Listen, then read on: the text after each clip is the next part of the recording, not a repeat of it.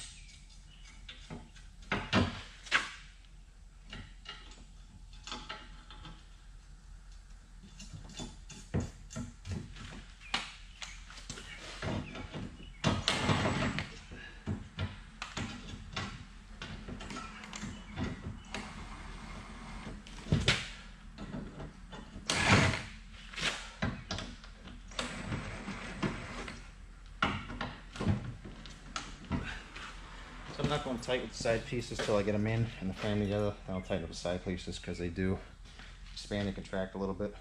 So that's what I'm doing with them. I'm just putting them snug so it's on there. And then I'll bolt it all in and then I'll tighten the side pieces.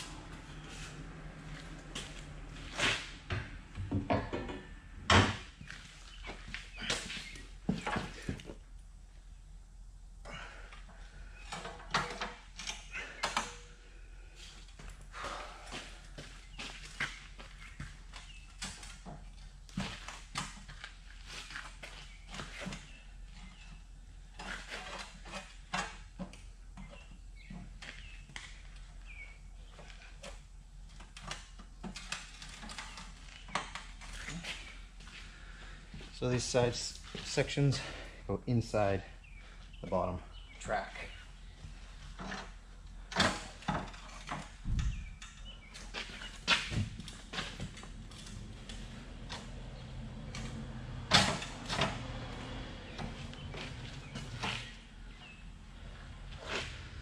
Is that? Let's put some screws in it.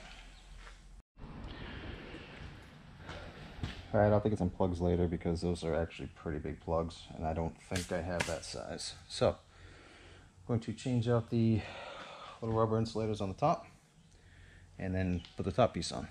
Now I left all the stuff semi-loose, I just got all the bolts in so we can kind of line everything up and we got some movement.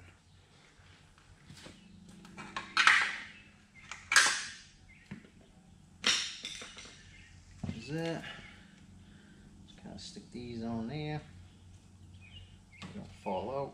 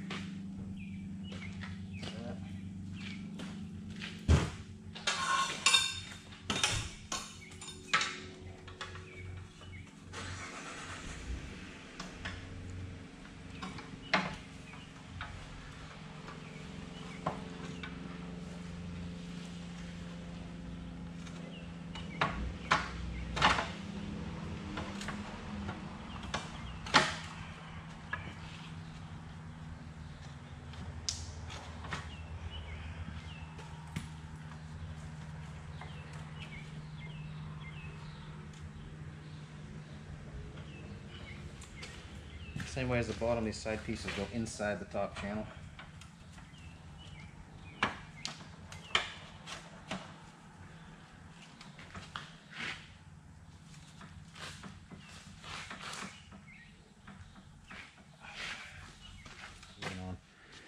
So what I'm going to do is I'm going to try to support this up a little bit. I'm going to try to get the shroud on before I tighten everything down. That way I know it's not racked side to side.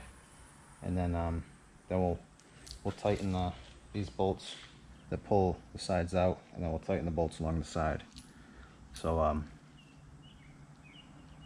so nothing's kind of pulling against anything else.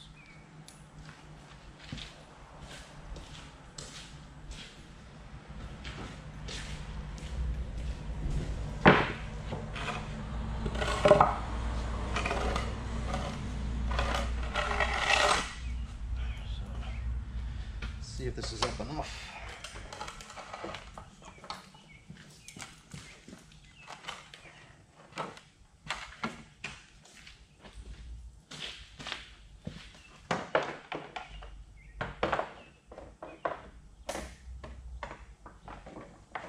Seems like it is. So.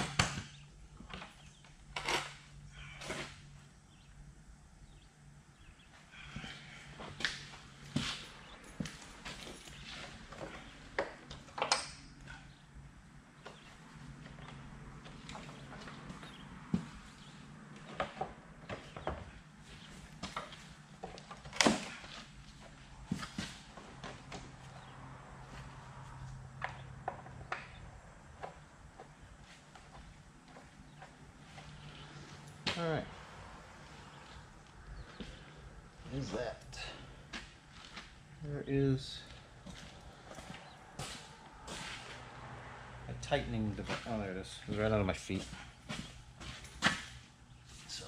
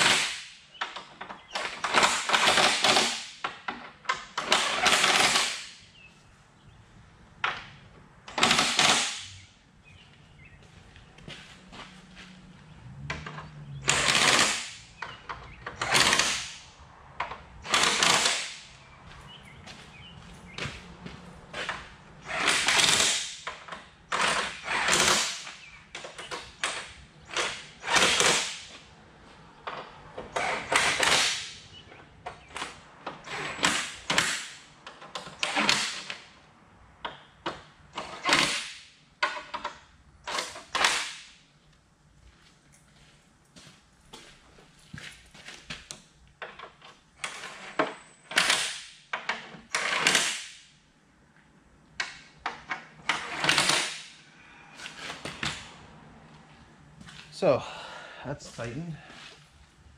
So I'm gonna take a wrench and I'm gonna check these all by hand to make sure they're tight. I'm not very good with just hammering them with a gun and saying it's good. I like to actually check, make sure everything's tight. So I'm gonna check all them, and then we're ready to put it back in the truck.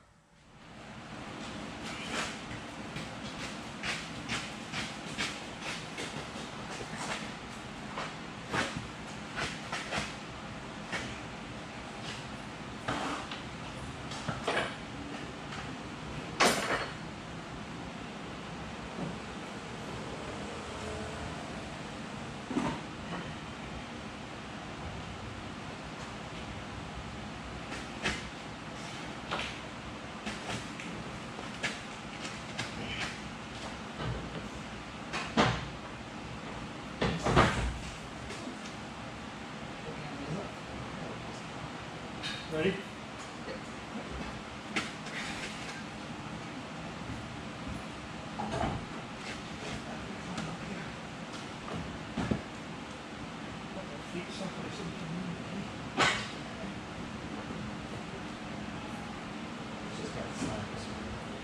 Yeah. This crack.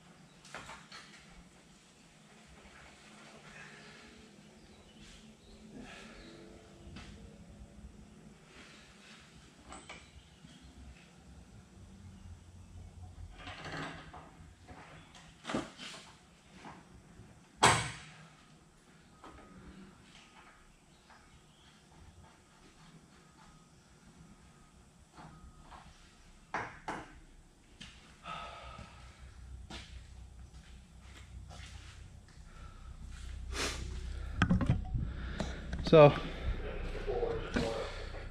here we go, we're in there. Just gotta get the 2 bolts on the bottom, kind of line it up where it needs to be. I think it's tipped back a little bit, so I probably gotta shove it in, but I'll be able to get that no problem. And then once I get that, we'll start putting this stuff back together. All right, so I got the radiator bolted down. I put the expansion bottle or coolant bottle, tank, whatever you want to call it, back on. There's the 3 bolts on top, and then the 2 nuts and the bolt here. I bolted this on and I forgot that I need it off because the air conditioning lines come through here, so I got to be able to get that around the air conditioner, so I had to take that back off. So over here, I think all I did was I just put this back up. It's the 2 bolts there, the 2 bolts on the washer bottle, and yeah, so up right up there in the middle where the hose is, there's 2 clamps up there. I got this clamp here.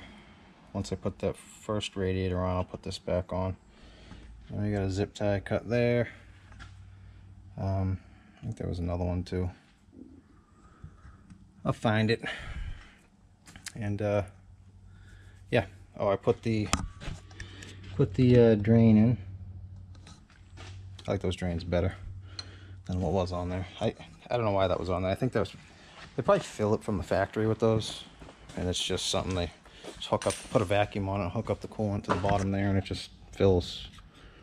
That's what I imagine. Or maybe they do, maybe they evacuate it or put it under vacuum and do everything from that port, and it's just faster for them.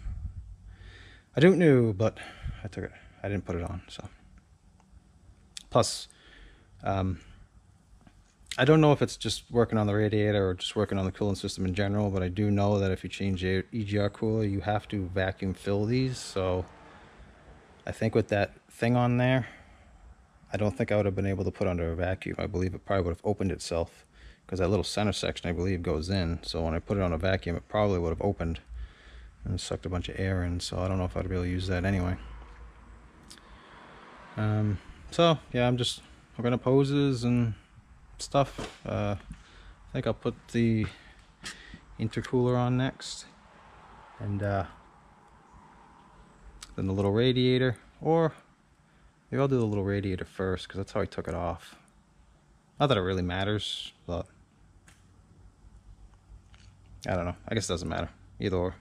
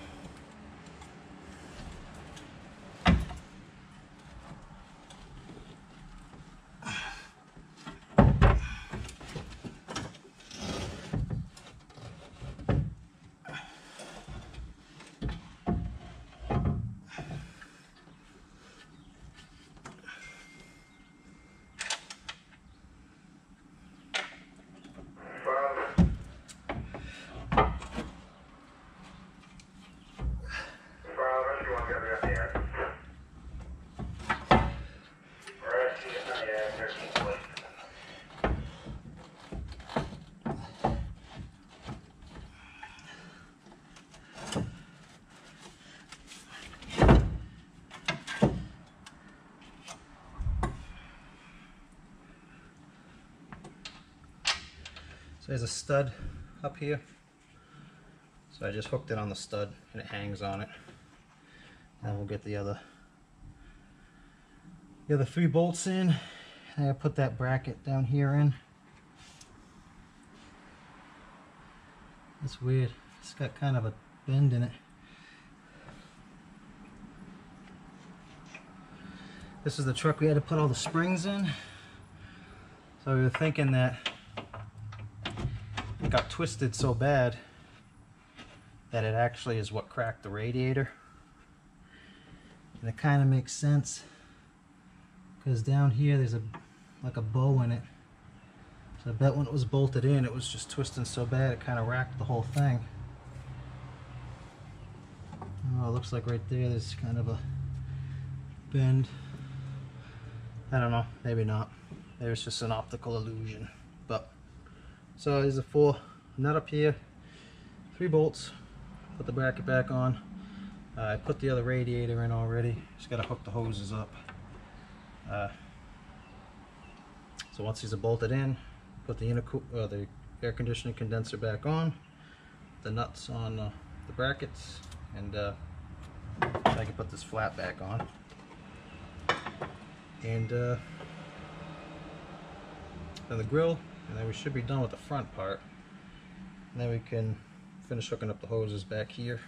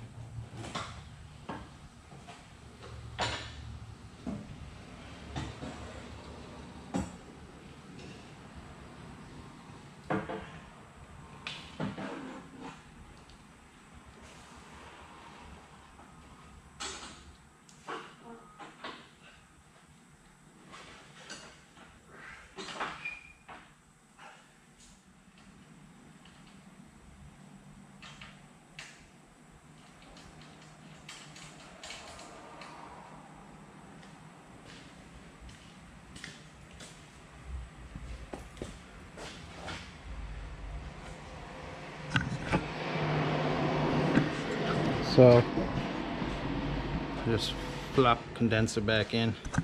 Gotta make sure you get this up out of the way so it can go through there. You got those 2 nuts that hold this tight, hold the lines on. Just put the nuts on the top ones The bottom one holds the grill also, so you gotta put the nuts on after you put the grill on. And then the two T40 bolts up on top, the top of the grill. And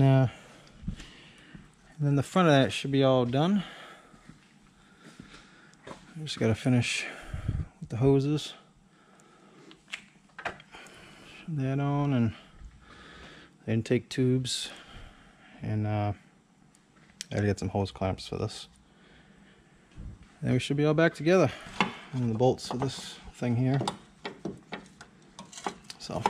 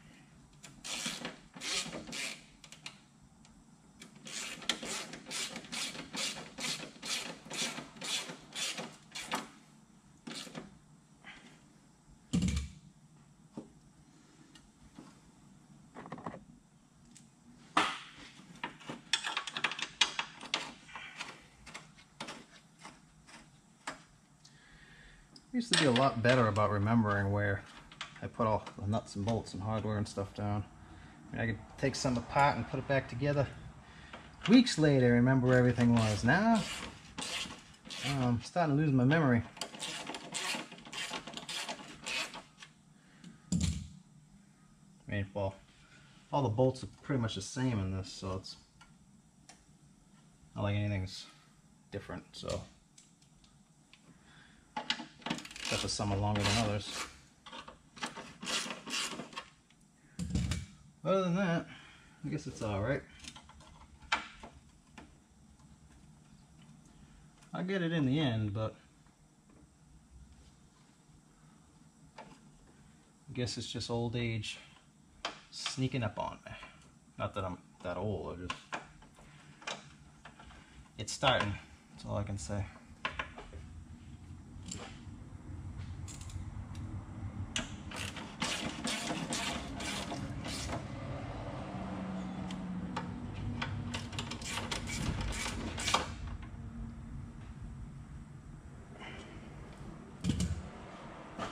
I need a wrench for that bottom one.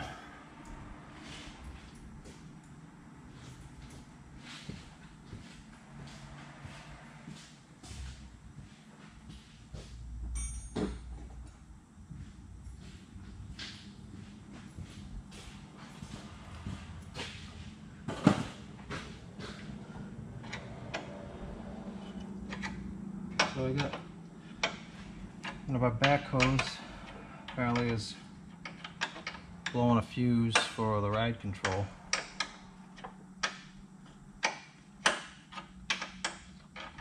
So I'll have to trace that down. I don't know if it's going to be solenoid or I gotta see how it's designed. Might just be a wire rubbed through. It's blowing a 20 amp fuse, but it's not like it's blowing it immediately. It's taking like a second, so. Not that that makes a big difference, but it's obviously not a dead short. It's kind of like a slow one. don't know, but. So we got a little flippy flapper on, we got a grill on, all the doodads over there. So I gotta put the intake hoses on, and the fenders, and I believe we'll be pretty much done. A couple zip ties and stuff, and then we can fill it up with coolant. Alright, so I got that truck all back together. So I'm going to fill this with this airlift gauge, or airlift filler. So it's got these different rubber section pieces. This is an adapter section, and basically you just turn this clockwise and it expands and fits the neck. So this one came with quite a few of them. I think there was like four of these, and like a universal one. And it's got this hose with a little screen on it, and like an on-off shut-off. That goes into this section here. And then you got this little vacuum venturi, whatever it is. And you put air to this and plug it into there, and it'll pull a vacuum on the system. So, like I read you instructions, you need minimum shop air 90 psi. Best results, radiator should be empty. Heater control should be set to the heat position.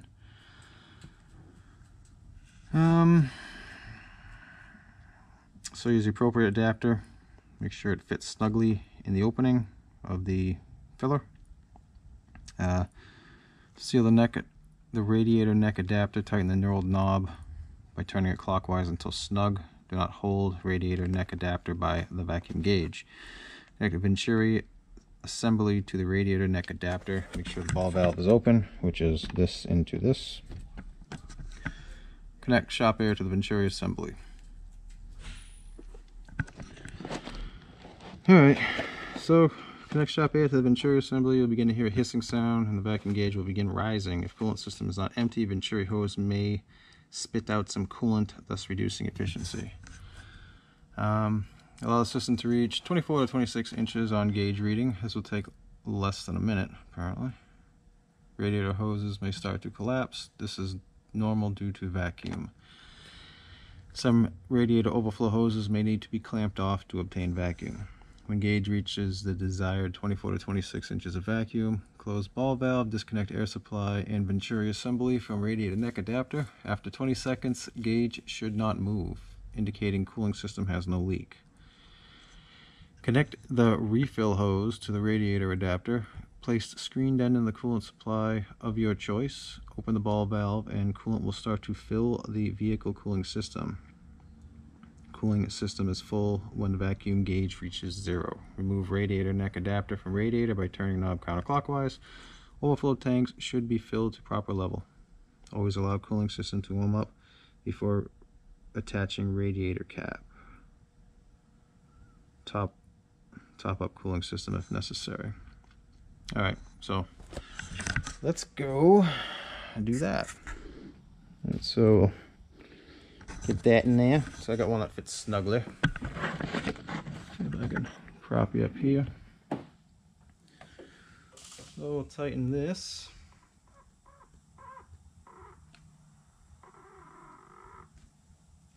It doesn't have to be super tight because it's got a vacuum, it's going to be sucking itself in. So put a little adapter on, we'll hook an air hose up to it.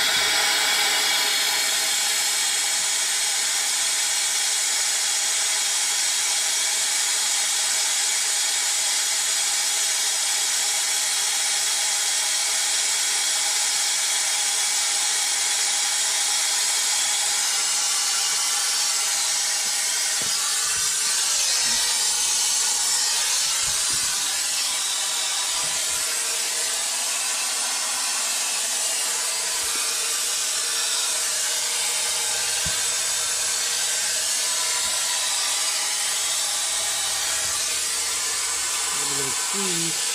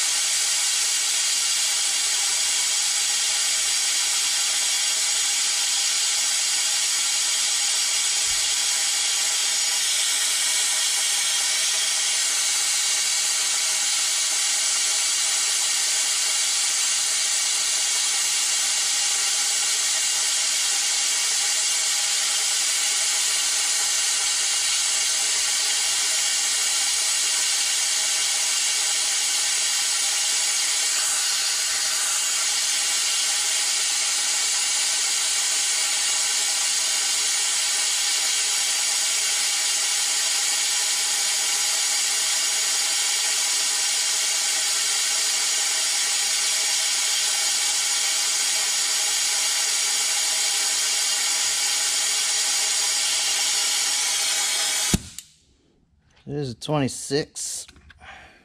So we'll grab the other fill part and get some coolant. Alright, so we got the other hose hooked up. It's got a pretty fine screen on it, so if you drain stuff into a bucket, you ought to be able to get it back in pretty easy. So it's been a little bit, and we're still at 26, if you can see that through the sticker. And so I'm pretty sure we ain't got any leaks. So let's go ahead and start filling this. So I got 2.5 gallons or 2 gallons, whatever it is in here.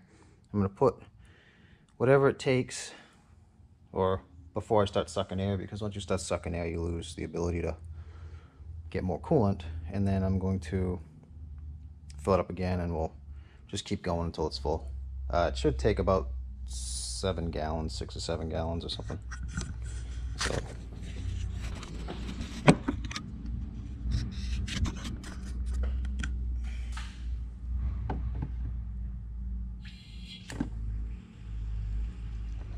So what do we put? We put 2 gallons in, and we're still at 20, 23, 24 inches of vacuum.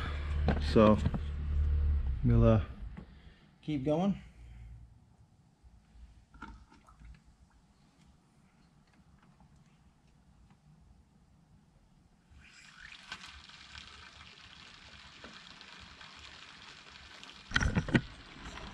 Let's see, a little bit of a fluctuation. Oh. That's how fast that fills.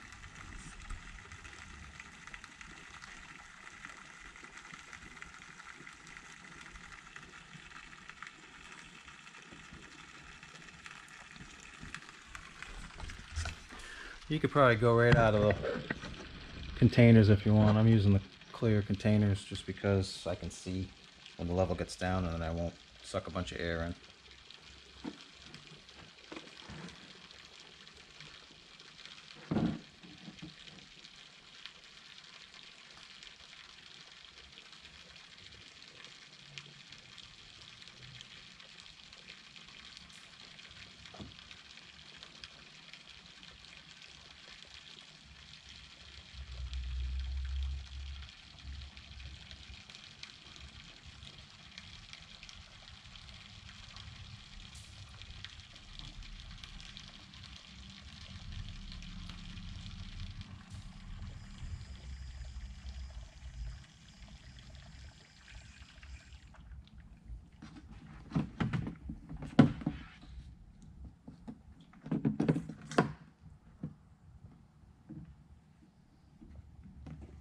There you go. I think it's down to 21 inches. Another 2 gallons gone. So I'm gonna finish filling this up, and yeah, I mean, we'll take it back off and we'll pressure test it. I don't think we're gonna have any problems, just based on the fact that it held the vacuum. And you can still see that these hoses are still collapsed up here, so we still obviously got a ways to go. I gotta put the fender back on, so I won't continue to bore you with any more of reassembling this. If I have any problems or something that needs attention, I'll let you know. But other than that, I'm pretty sure that this is going to be the end of the repair. So hope that can help somebody. If not, let me know what I did wrong, and I thank you for watching.